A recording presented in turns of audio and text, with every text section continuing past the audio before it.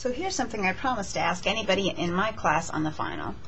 I will give you a quadratic function in general form, all multiplied out, and I will ask you to find the vertex, find the x-intercepts, find the y-intercepts, and sketch it. So let's go ahead and see how we can do. So to find the vertex, we need to put it in standard form by completing the square. Completing the square.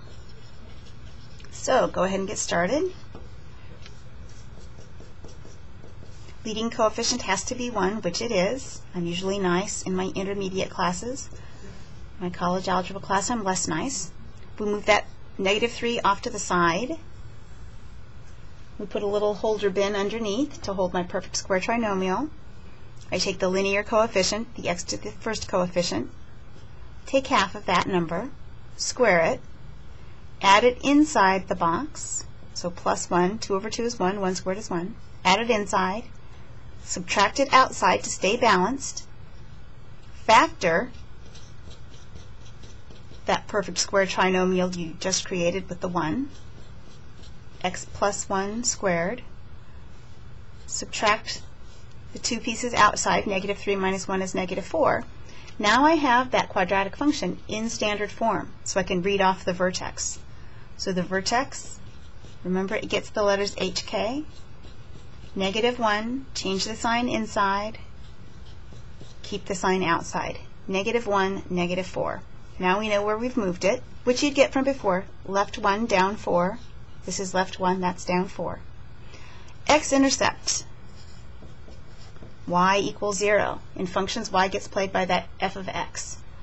So 0 equals, you can either go up to the top, x squared plus 2x minus 3, or, now here's the part that I find most students don't like, is the choice. It's like, don't give me a choice, just tell me what to do and I'll do that. Can't do it.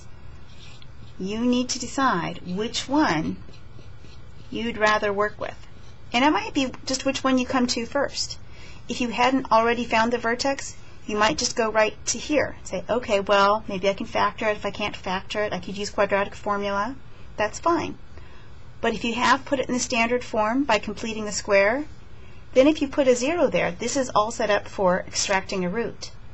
So however you're going to do it, you have enough time right now, you could go through and show that it works both ways. I'll go ahead and add that 4 across. I'm going to solve my second version. Both ways get the same answer. Make sure you get that though. Then square root both sides to make that squaring go away. Remember your plus minus when you square root. So now we have plus or minus 2 equals x plus 1.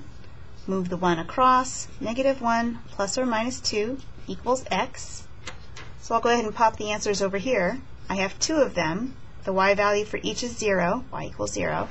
And the two x values are -1 plus 2, positive 1, -1 minus 2, -3.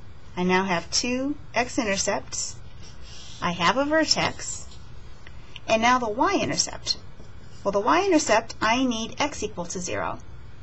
So here's the time where I will pop back up here to the original when it was in the general form. So if x is 0, this term goes away, that term goes away, and all I get is a y value of -3. So that's the point 0, -3. So let's get a quick sketch putting all of those things together. So just mark a little bit on a graph here. So a y-intercept 0, -3. It's a point on my graph. X-intercepts -3, 0, and 1, 0. More points on my graph. Now the low point, the vertex is always the lowest or the highest point on your graph, the minimum or the maximum.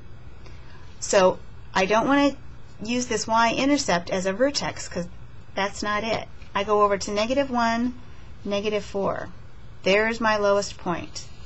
So the vertex is always a lowest or a highest point on your graph. And there we have it.